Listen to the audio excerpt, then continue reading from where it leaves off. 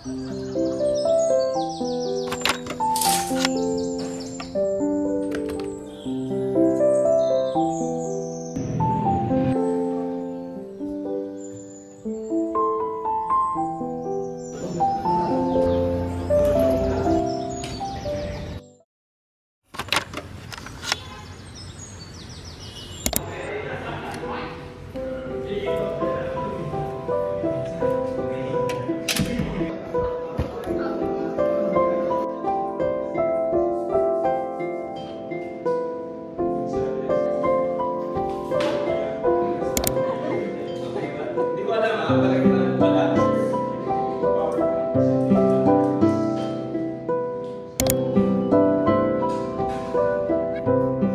individual has imperfection.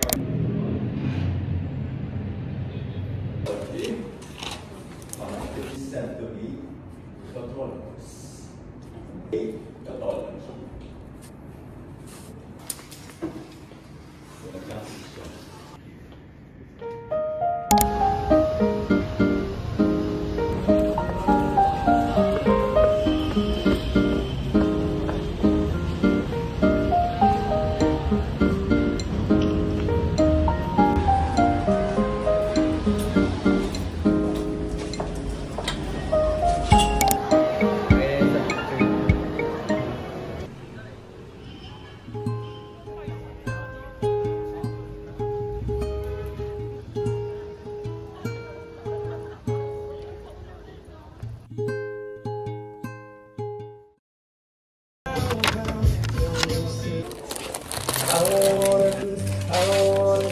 Okay.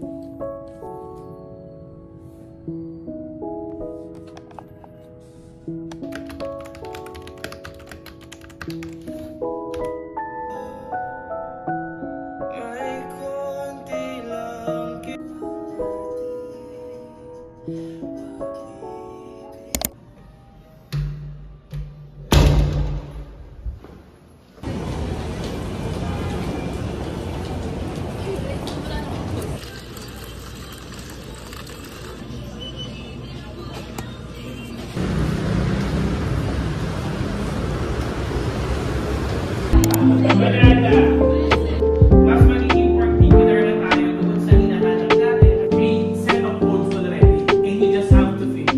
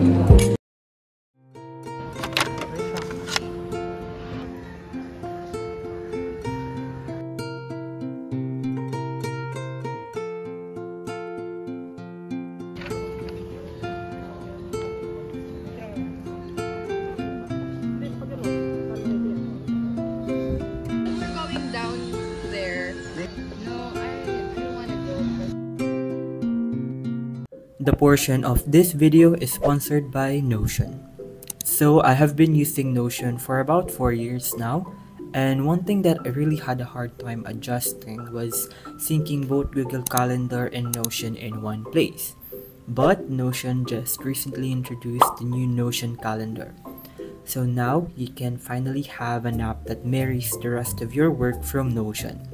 And with Notion Calendar, you can now connect your Notion database and Google Calendar together so that all of your commitments, plans, and agendas can now be in one place, which makes it easier for you to organize your work, personal, and academic life. So basically, all you need to do is to connect your Google Calendar and then easily import the existing Notion calendar. And as you can see, you can now view all of the events and plans in one place. When you also add an event on Notion, it is automatically synced to your Notion calendar, making it easier for you to access and view Google and Notion calendar seamlessly. And when you also move them, it will reflect on Notion as well. Clicking on an event also allows you to go instantly from the corresponding template by clicking the Notion database. And to create a new event, just double-click a slot in your calendar, name your event, put the start and end time, and then customize the repeating events by weekdays, every week, every 2 weeks, and you have other options. You can also invite other participants on your calendar and add Zoom links if needed.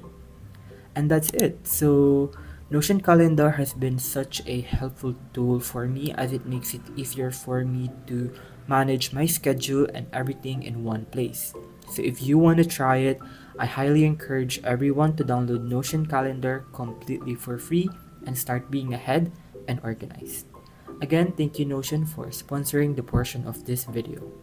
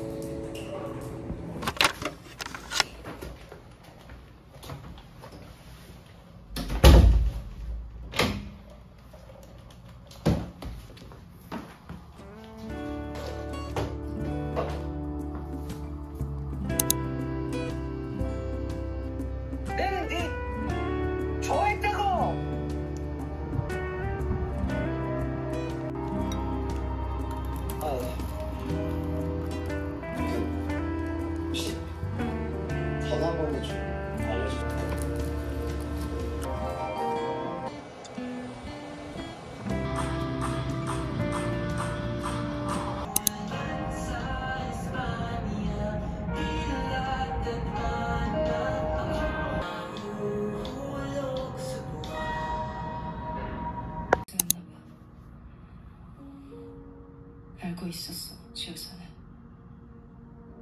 자식들이 자신의 죽음을 저렇게 기뻐할 거라는 걸. 예언 적중이네. 술 맞게 굴었나 봐. 평생을 혼자 외로웠는데 마지막 순간 검은 옷을 입는 이유가 뭔지 알아? 죽은 사람의 영혼이 알아.